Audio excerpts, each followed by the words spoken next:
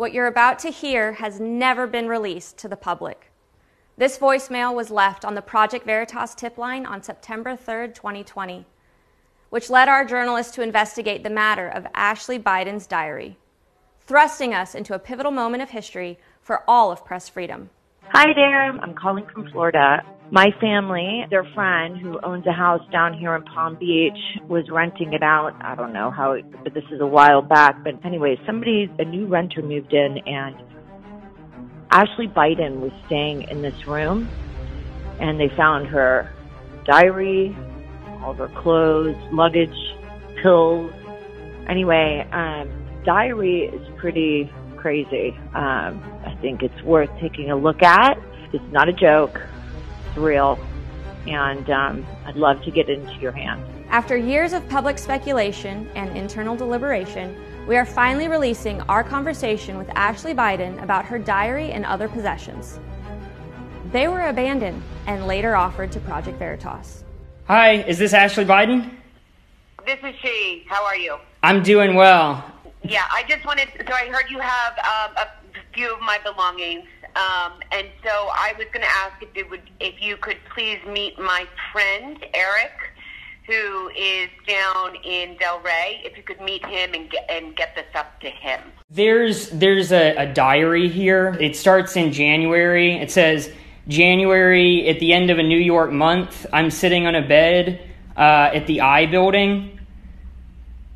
Yeah, so if you could just give everything that you have to Eric, that would be really great. I don't want to give this to the wrong person. I mean, I want to make sure... At this point, and I don't mean to... I don't want to have to get Secret Service involved in this, right? Because it's a whole process. Mm-hmm. But, you know, I am Ashley Biden. It is my stuff. So if you could just give all of that over, I would really appreciate it. I know you sent a picture to my husband with a camera and a few other things that are mine as well. So that would be really great. Where is a good place for him to meet you?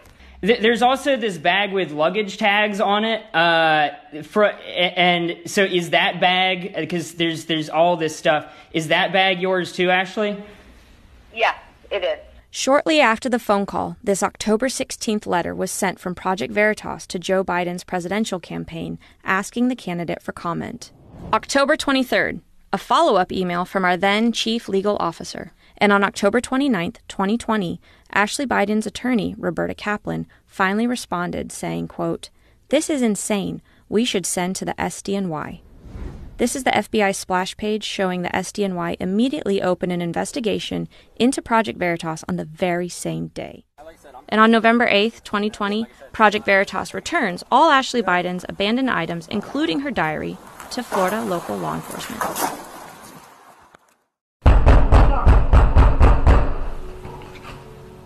You're watching Pre-Dawn Raids by the FBI on 3 Project Veritas journalists. They took place on November 4th and November 6th of 2021. I'm sorry, so what is this regarding? This is a search warrant. Just open up. Let me see your hands. Let me see your hands. My hands are What's going on? No, what I'm trying to say here is within your right to. So once again, for our safety and for yours, we're going to have to sit with you. Yeah. You do not have to speak to them. You're not being detained. All right. That was just a question for our safety. Yeah, we're supposed to see. Okay, there's a computer here. Computer share? Yeah, there's a computer. Are you comfortable on that? Yeah, that's fine. So there's another team coming? Yeah. So maybe we'll split up to like areas of the house. Incidentally, New York Times national security reporter Mike Schmidt contacts Project Veritas journalist immediately following the raids. A new wrinkle today in the investigation into the apparent theft of the president's daughter, Ashley Biden's diary. The New York Times reporting the FBI Saturday searched the home of James O'Keefe. 47 electronic devices, including our reporters' cell phones, laptops, and thumb drives, were seized. To be clear, no one was arrested, and no one was charged with any crime. Project Veritas obtained documents showing the SDNY was spying on our journalists well before the FBI raids on our homes in November 2021. Using secret subpoenas, the SDNY was reading our emails and deliberately hid that fact from a judge who barred the government from viewing Veritas's documents. After turning over our communications to the FBI, which included content from personal email accounts of Project Veritas employees, Microsoft, Google, and Apple finally notified us in spring of 2022 when their gag orders were lifted. Nearly 2 years after these raids, the legal battle for Project Veritas to defend First Amendment rights rages on. To date, we have spent millions of dollars defending these former Project Veritas journalists. We continue to provide representation to all of them. This fight is to protect all journalists from government overreach. If the Department of Justice continues to go unchecked, then our reality of unconstitutional raids, intimidation, and secret subpoenas will cripple any journalist daring to engage in actual journalism.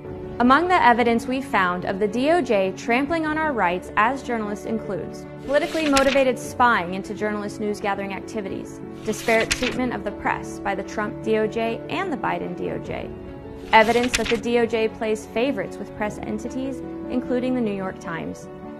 Under the Biden DOJ, Project Veritas received no warnings about the secret subpoenas and search warrants of journalists' devices, both personal and professional. Meanwhile, in a similar case, the DOJ allowed Google to alert the New York Times they were coming for email accounts of 4 Times reporters. This allowed the attorneys for the Times to fight the demands for journalists' emails. Eventually, the DOJ dropped their demands.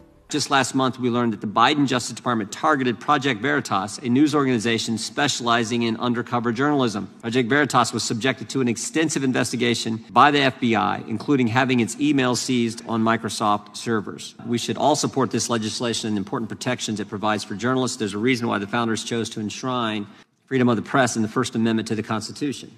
This bill, referenced by Congressman Jim Jordan, H.R. 4330, is known as the Press Act. It protects reporters' First Amendment rights. Liberty depends on freedom of the press, whether it's Tucker Carlson, James O'Keefe, Glenn Greenwald, Cheryl Atkinson, or Bob Woodward.